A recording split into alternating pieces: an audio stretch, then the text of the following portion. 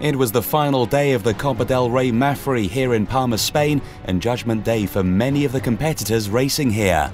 Although every class still had races to sail, a few event winners had already been decided thanks to some standout performances yesterday that put a huge point difference between the leaders and their rivals.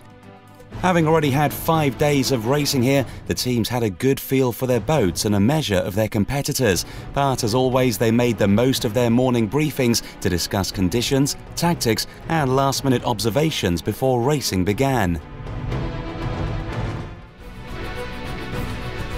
The very last of the preparations took place just before the start line on the Charlie course. The approach to the start line offers a last opportunity to trim and fine-tune the boats before crossing the line.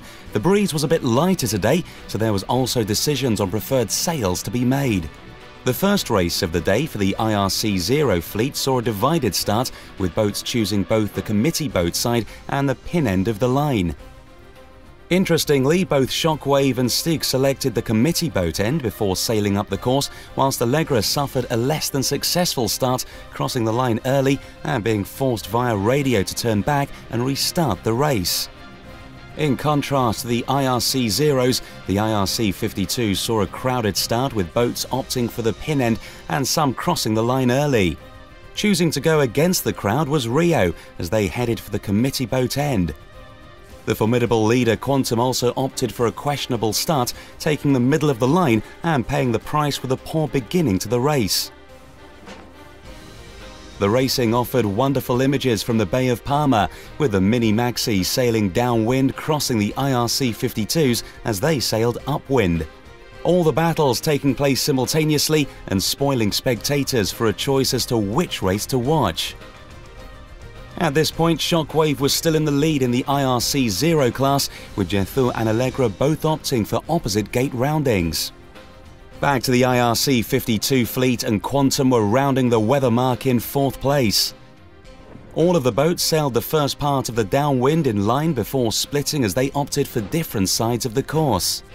In the IRC 1 class, B2 had a perfect day today, finishing their regatta in 1st place overall, with Team Vision Future finishing in 2nd and Speedy in 3rd.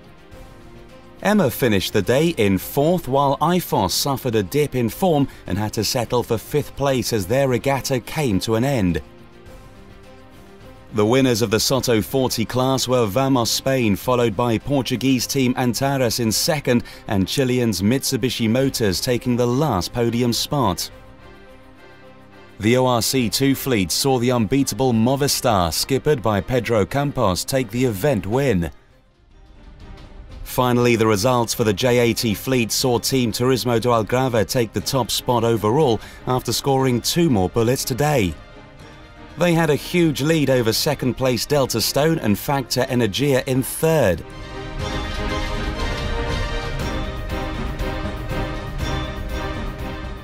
With the day's racing complete and the winners decided, the end of Copa del Rey was marked with a wonderful closing ceremony at the Cathedral of Santa Maria in Palma, where all of the teams received their trophies and prizes. The 32 Copa del Rey saw a full week of racing, giving both spectators and competitors some great memories to take away with them. Some of the teams dominated their classes and some fought it out to the last. Thank you for being with us to enjoy the action and celebrate with the winners.